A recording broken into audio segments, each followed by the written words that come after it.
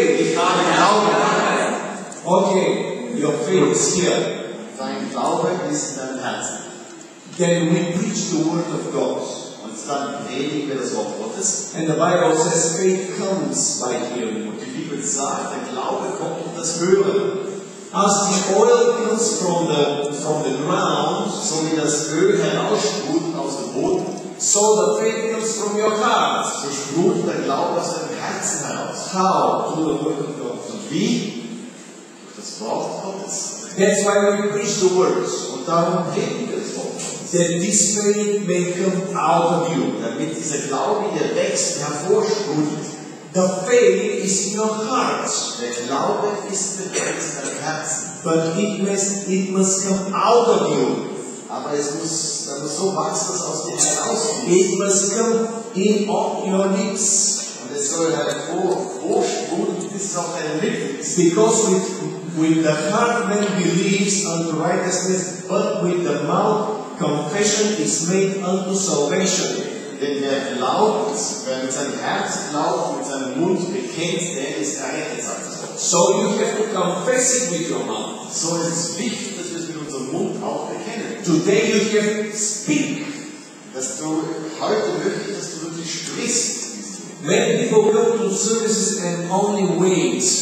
Weil so viele Leute, die kommen so Abende und die warten nur ab, was so jetzt passiert. And their faith is still in their heart. Und dann bleibt der Glaube so im Herzen verschlossen. But the faith must come through your mouth. Aber der Glaube muss hervorsprudeln, bis er aus deinem Mund hervorkommt.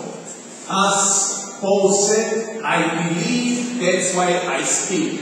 Paulus sagt, ich glaube, darum rede ich, darum verkündige ich. So we believe with the heart and we speak with the mouth. So wir glauben in unserem Herzen und wir bekennen es in unserem Mund. And then salvation and healing and deliverance coming to our life. Und dann wird Rettung, Heilung und Freiheit in unserem Leben freigesetzt. And Jesus Christ, when He came to seek people, Und wenn Jesus Christus zu kranken Menschen gekommen ist, He even didn't pray for them. dann hat gar nicht für sie gebetet teilweise. He said to the man who was on the ground, Er hat zum Beispiel zu diesem Mann, der am Boden lag, gesagt, He said, stand up, er sagte, steh auf, take up your bed and walk. nimm dein Bett und geh. You have to activate your faith in order to receive your miracle. Und wie dieser Mann, der aufgestanden ist, sein Bett genommen hat und gegangen ist, der Lahme, so müssen wir unseren Glauben aktivieren, damit wir das Wunder empfangen können. So today we have to move this faith from our hearts into our mouths and into action. Und so wollen wir heute diesen Glauben aus unserem Herzen hervorbringen in unserem Mund, dass es dann auch zur Aktion wird, zum Handeln. Last time, the lady, she moved her hand and the Lord healed her. You remember? Die Dame war das letzte Mal auch da und hatte jetzt eine versteifte Hand. Und durch das Gebet konnte sie dann ihre Hand wieder normal bewegen. Praise the Lord. Ganz alle One simple act will do the thing.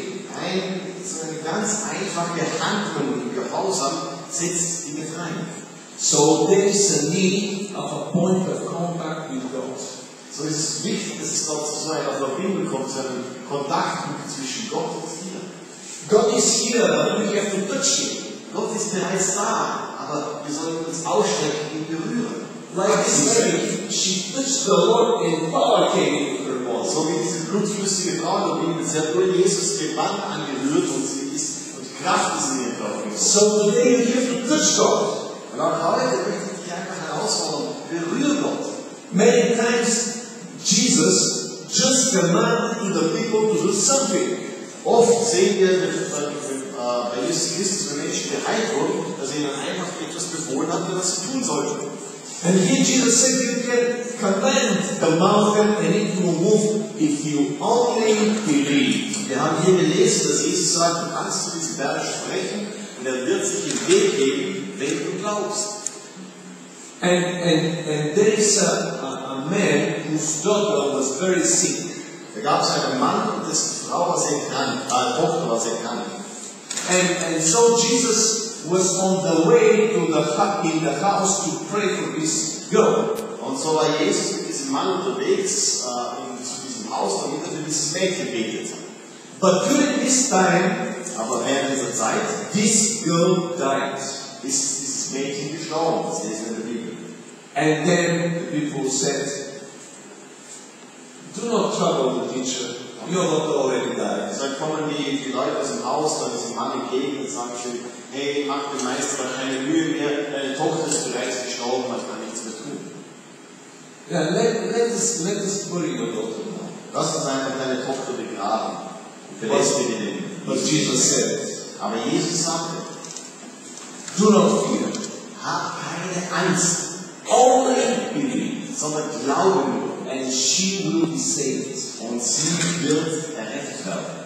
And you may have some report from the doctor that says you are going to die or you are going to live like this all your life. Du hast vielleicht den Losen vom Doktor auch bekommen, der gesagt hat, du wirst sterben bei dieser Krankheit oder mit diesem Gebrechen musst du den Rest deines Lebens leben. But Jesus says, Aber Jesus sagt, fear not, hab keine Furcht, only believe, glaub einfach and you shall be delivered. und du wirst errettet sein. In Jesus' name, In Jesu Namen. amen. Amen. But there is also another important thing that Jesus said here. Aber es gibt noch was Wichtiges, das Jesus da sagt. He said, Er sagt, whenever you stand in prayer, if you have anything against anyone, forgive him, that your Father in heaven may forgive you your trespasses. Jesus sagt dort, wenn du vor Gott stehst und du hast irgendwas in deinem Herzen noch gegen irgendjemand anderen, dann ist es wichtig, dass du der Person vergibst, damit Gott auch dir vergibt.